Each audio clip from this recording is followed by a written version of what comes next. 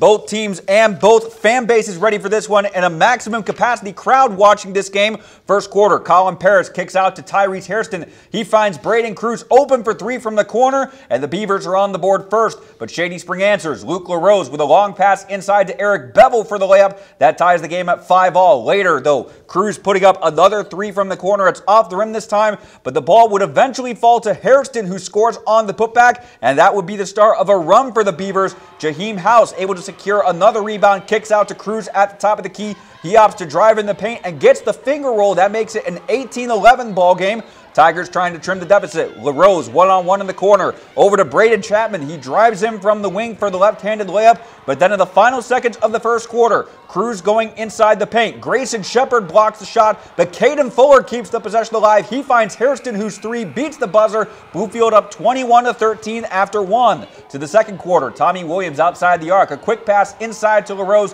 who was able to finish the layup. And then at the other end of the court, Hairston's first pass inside is deflected back out to Hairston. He goes over to Parks at the top of the key. He finds Sean Martin inside, who scores from underneath, as the teams would trade baskets later in the second. Cole Chapman moving inside the arc. He nails this long too, but the Beavers keeping the lead throughout the first half as Martin again scores from close range. Beavers have an 8-point lead at halftime, but Shady Spring would rally in the second half, and the Tigers get the win at home 73-70 to stay unbeaten.